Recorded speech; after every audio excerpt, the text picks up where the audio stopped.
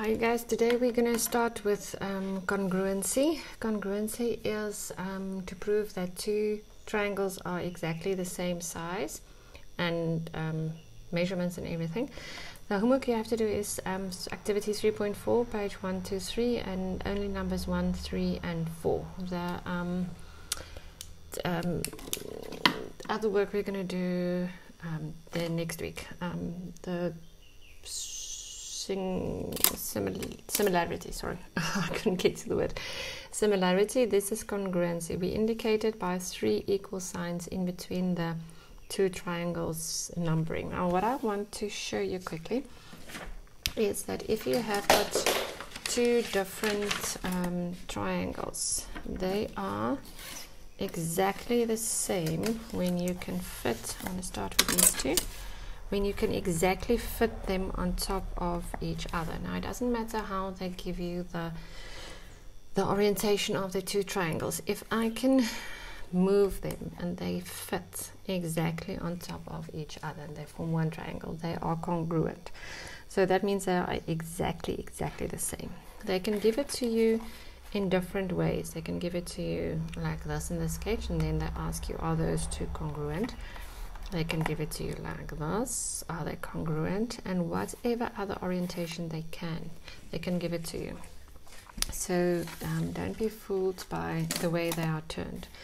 If I'm looking at these two, they are also congruent to each other, because if I can fit them on top of each other, they exactly are the same. All right, so they are also congruent to each other. So that one just starts there from 0 to 60, and that one starts there from 0 to 50. That's why they don't look the same if you just look at the measurements, because they are indicated differently. Yeah, what they can do is they can put the two triangles like this. Now if you have to prove that they are congruent, this is one of the characteristics you can use in your reasons, and this is the it is the joint side, or the same side, because this line is part of this side and it is part of this side. So we can say this is a joint side. That's why this side is equal to this side, because it is joined by both the triangles. So that is one of the things you can use when you are proving these two triangles congruent to each other. Now, there's something that I quickly want to show you.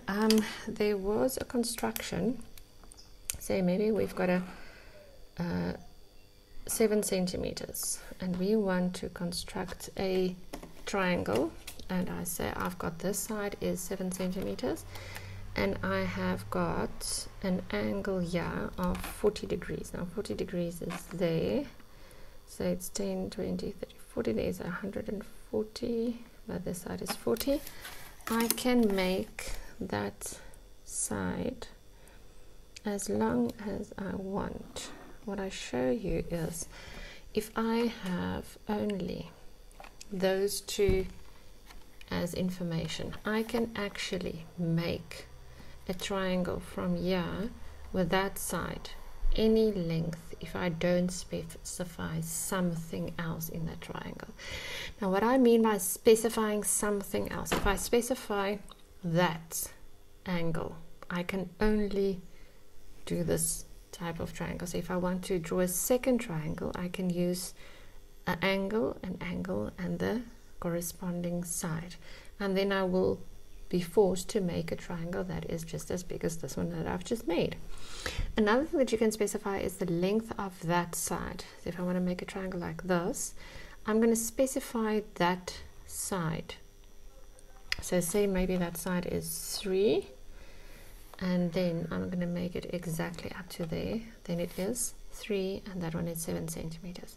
So if I'm making a second triangle with those 3 specifications, I don't have a choice than making a bigger triangle exactly as what I've made here, because I've got 3 things that specify the 6 possible values. Remember, there's 3 corners and there are 3 sides. There are 3 sides and 3 angles that can specify the size of my triangle.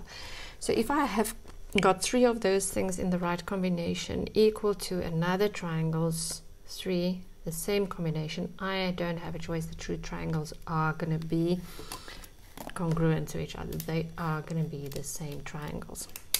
Now the four things that we can prove in combination to each other is listed here. It's side, side, side. So if I have got all the sides equal to each other, then I will have those two triangles congruent. It's not angle, angle, angle. Okay, that's something different. The side, side, side, if those three things are equal from the one triangle to the other triangle, they will be congruent. The other one is side, angle, side, and that is the one we've done here.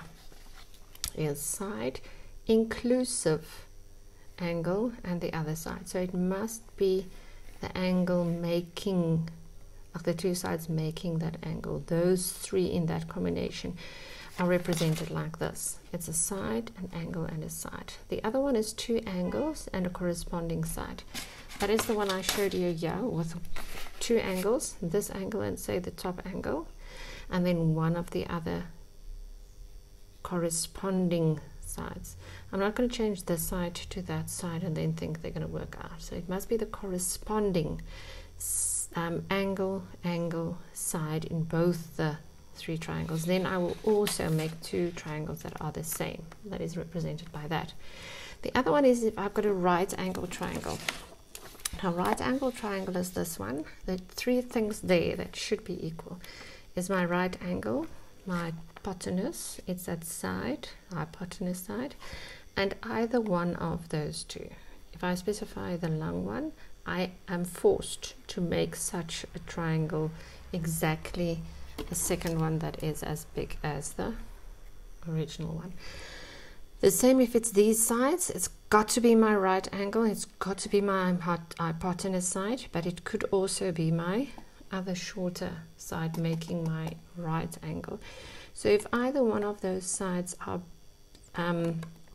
specified with my hypotenuse, they will be the same. If I use my right angle and those two sides, I'm not allowed to use hypotenuse as a reason. I have then to do the side, angle, side. Then it would be side, angle, side reasons for those two to be congruent to each other. So make sure you use one of these four reasons why you say the two triangles are congruent to each other. If you prove them congruent 100% correctly, but you use the incorrect reason, then your answer would be wrong, unfortunately.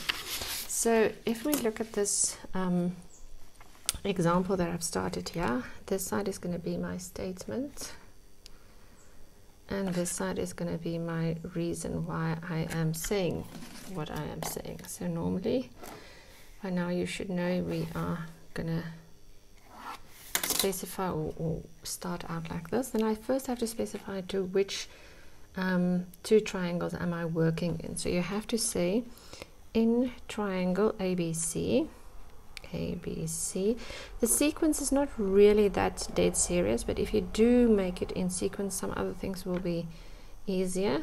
But I'm going to say and triangle, let's try and keep them the same. It is C, E, and F.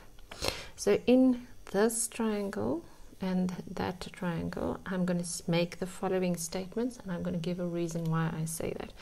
This one is easy, everything is given to you.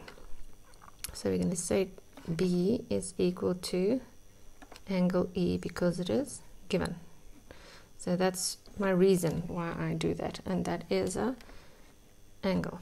The next one that is given is AB, that side, is equal to CE, because their values are the same. It can be indicated by the little lines as well, and that's also given. Sorry, it's an I, and that is a side. And the other side is VC. I keep this one the same, that triangle, and those values I keep the same to my second triangle. Then it's just nicer and neater, and then I won't get confused. BC is equal to EF or FE. It doesn't matter, and that's another side.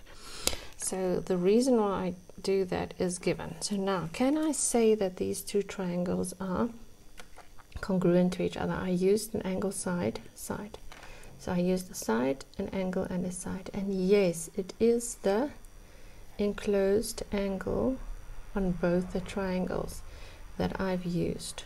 So now I can say, triangle ABC is congruent to triangle CE and F. And why can I say that? Because I have used that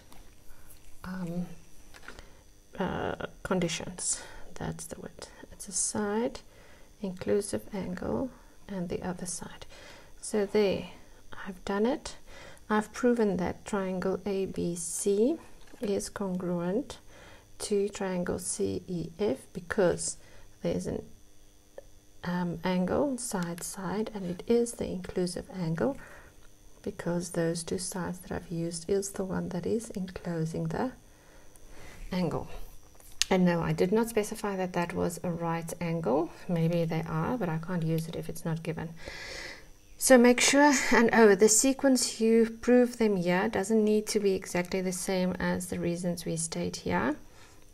Make sure that you have done all the conditions here, proven it from both the triangles, that they are the full conditions. And if one of the sequence of conditions is met, I can make the statement that the one triangle is congruent to the other triangle because I have used those conditions to prove. And sometimes it's not as easy as given.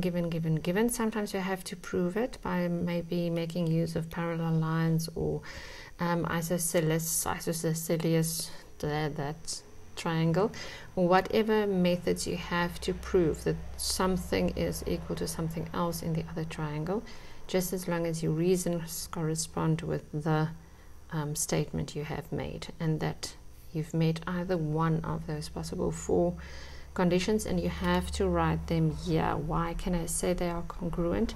Because I have met one of these four conditions. So you can use this as an example. There are some other examples as well in the textbooks that you can look at. Homework, please try and have it finished tomorrow. I'll put the homework on tomorrow afternoon because I'm a little bit late today with the work, and then on Monday we will start again with the similarity. Then we can continue with the other work. Please check that you have done your previous homework, and please do the work yourself, because if you're not going to do the homework yourself, you won't be able to do your test yourself. Thanks guys, see you or hear from you or speak to you again on Monday, maybe tomorrow. Bye.